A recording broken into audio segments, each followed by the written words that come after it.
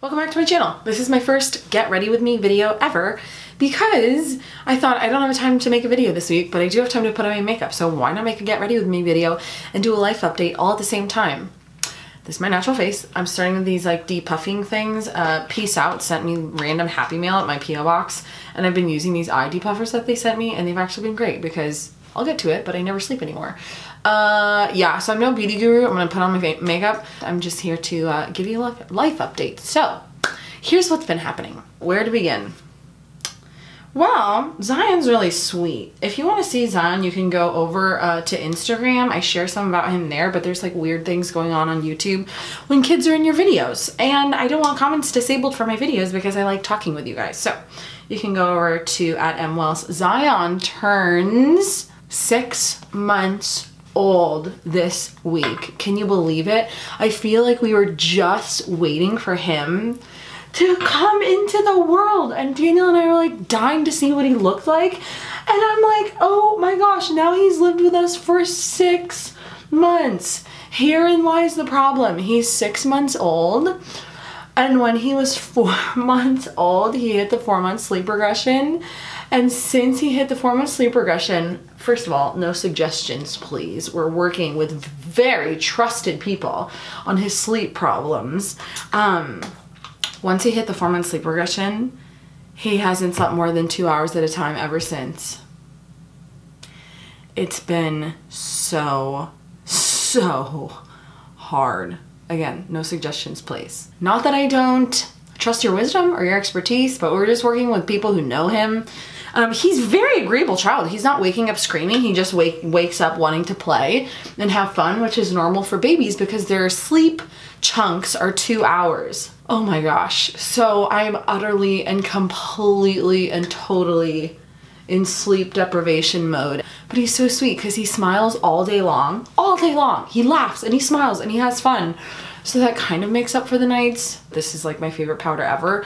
It's Makeup Forever Pro Finish. I bought it for my sister's wedding a couple years ago, and it is really the only really nice makeup like product that I invest in. It's like really good quality, and it's almost $40. I don't buy other expensive makeups, but the Makeup Forever powder, so good. Daniel's been so amazing with these sleep issues that we've been having. Oh my gosh. He makes me lattes, he draws me a bath, he's like so supportive and loving. He goes to Zion to help him. We have like so approached it as a team effort, and it's been quite fruitful actually. Marriage has been going great with Zion in the mix. Daniel and I, like, we rarely ever fight. We just talk about things. We just talk and talk and talk if we need to talk about things, but we're both very easygoing people and have a lot of teamwork that goes on between us. Bringing Zion into the mix of our marriage has not been that challenging for us. It's just been the sleep thing. So yes, we're working on it and we're hoping it gets better, but it's been really hard on me. That's real talk. Let's see, what else? I've been struggling a lot with feelings of insufficiency. And you might know the feeling. Like, I'm not good enough for any of this. Someone could be a better wife to Daniel. Someone could be, you know, a better mom to Zion. Someone could, you know, speak better things to all of you, all the women that I reach. Like, someone could do a better job of this whole thing. I think it has something to do with the sleep deprivation. You know, because it's really easy when you're exhausted. I mean, like, last week when we were getting out of the car to go to mass, I forgot to turn off the car. When you're exhausted, it's really easy to, I think, like, fall to discouragement and fall to the lies that like tend to creep into our lives. You're not good enough. You're not, you know, anything enough at all for anything of the, like, any of the roles in your life. And that's been hard. That's something I struggle with, I've struggled with in and out of.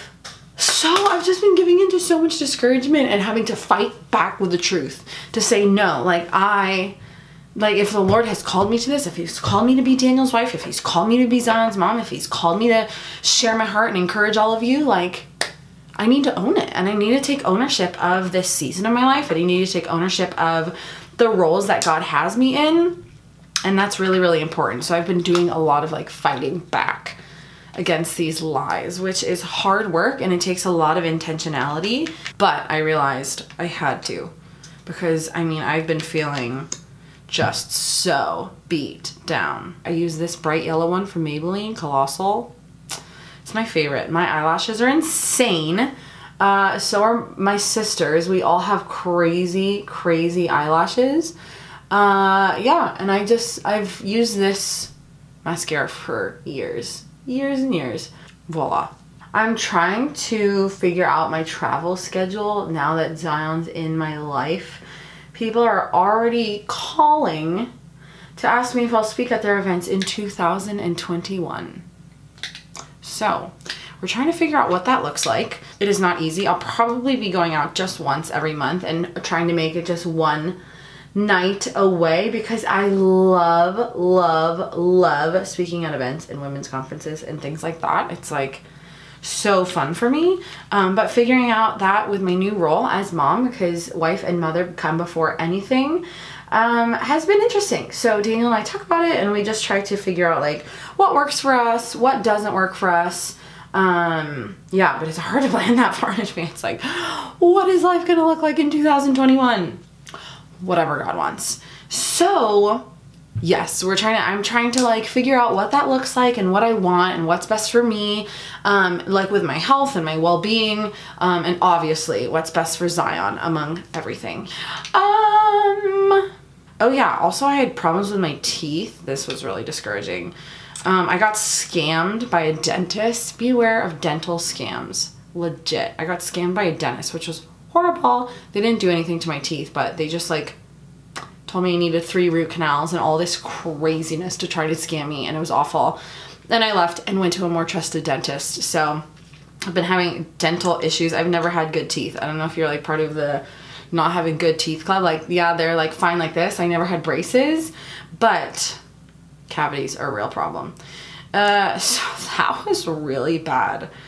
Dental scams are a real thing, and I didn't know the extent of it until I was scammed. Excuse me while my eyes roll out of my head to the other side of the room. Honestly, it was awful. Sephora lip stain, Marvelous Mauve. I went in and I was like, what color would look good on someone, because they have like 95 colors, and the lady said Marvelous Mauve looks good on everyone. So that's the one that I bought, and I really, really like it. This lip stain is amazing because when I'm speaking all day long, it lasts for so long. So this lip stain has been so good to me, and sometimes I got a couple lighter ones, and sometimes I'll mix them together for a lighter shade that I really, really like. So there you have it. That was easy. So that's what's been going on over here. Being a mother is the most wonderful thing, and I love it so much, but it is so challenging, and it's so hard to explain to someone, right? Like, I have this baby and I'm like, it's so hard, but it's so beautiful. And I heard women say that all the time. They're like, being a mom is the hardest thing, but it's like so the greatest thing all at the same time. And I never really understood that. Man, I like lip stain on my teeth. I never understood that. Now I so get it. I'm like, dude, it's like so challenging, especially right now with sleeping 2 hours at a time for 2 months straight. But just like taking care of him morning, noon, and night is like presents its own set of challenges, and his development, right? He's 6 months now, so he has to like do solid food and be sitting up and be like transitioning out of like different things for his sleep. And it's like, oh my gosh, there's so many things. You think you have it all figured out, and then he goes into this new stage of his life where you're like, oh my gosh, I can't just nurse him. Like, I have to like go and buy food and figure out like how to do that whole thing.